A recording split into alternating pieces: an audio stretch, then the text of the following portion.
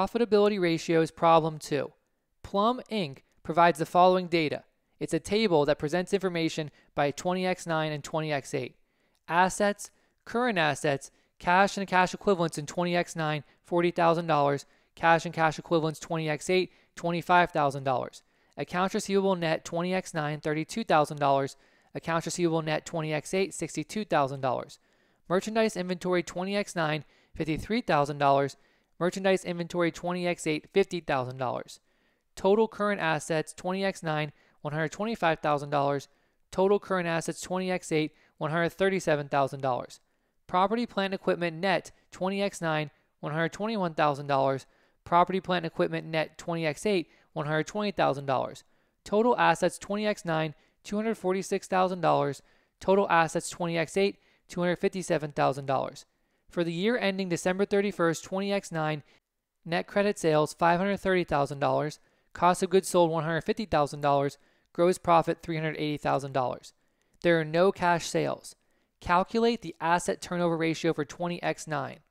So we're looking at the asset turnover ratio, and this is part of the profitability analysis. The profitability analysis evaluates the ability of a company to generate future earnings. This ability depends on the relationship between the company's operating results and the assets the company has available for use in its operations. So thus the relationship between income statement items and balance sheet items are used to evaluate profitability. That's why we have the asset turnover ratio, which is you're going to see is going to be a function of the income statement and the balance sheet. Big items on those respective statements. Now, profitability analysis is a lot of different ratios. There's a ratio of net sales to assets. There's rate earned on total assets, rate earned on stockholders' equity, rate earned on common stockholders' equity. There's earnings per share. There's dividend yield. There's so many different types of ratios, big ones, important ones, lots of important ones. We're focusing on the asset turnover ratio. The asset turnover ratio. The asset turnover ratio measures how effectively a company uses its assets. And all we do, we take sales over average total assets.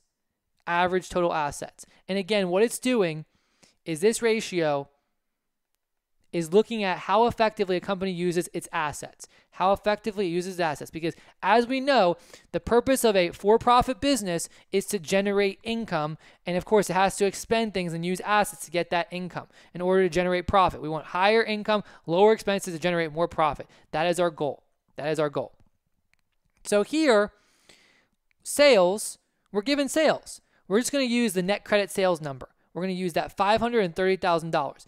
That's going to be our numerator. That's going to be our numerator. The average total assets. So the sales were only given 20x9. So there was no difference in 20x8 and 20x9. We're looking for the asset turnover ratio for 20x9. Now, some of you out there are saying, well, can we eliminate the 20x8? No. And the reason why is because when you're looking at averages, you need to average at least two items. You can average more than two, but at least two. We're averaging the total assets, which is our last line, in terms of 20x9. Some of you are wondering, well, why are we using 20x8? Why are we using 20x8? Because remember, this is on December 31st. We're looking at December 31st dates. So December 31st, 20x9, December 31st, 20x8. Now remember, go back to your rules of accounting. End of the accounting period, December 31st, 20x8. We roll over the next day the permanent accounts, which are the assets, liabilities, owner's equity, balance sheet accounts.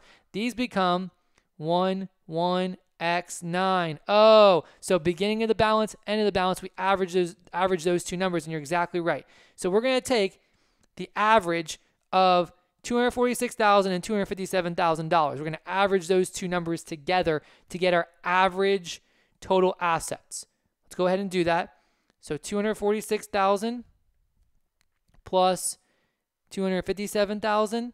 We're going to add those two numbers together, and we're going to divide that by 2.